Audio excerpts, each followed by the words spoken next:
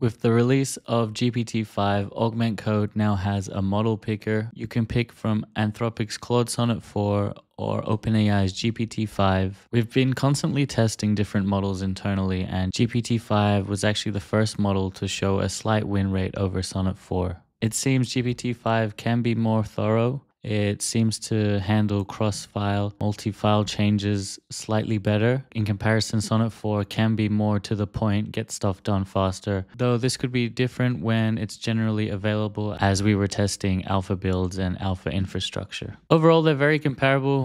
One obvious thing is Claude likes to use emojis a lot in the summary, and GPT-5 seems to just give text most of the time. I tested it on the classic forum challenge that we've been showing on this YouTube channel, and GPT-5 was able to one-shot it, although the one kind of issue is when I hover, the hover preview actually shows kind of at the end or before the card. So I don't know, ideally I would have liked it to be right under the cursor like Sonnet 4 implemented it, but still a very good outcome. So it just goes to show that Augment, with any of these state-of-the-art models, is able to do the forum challenge quite reliably.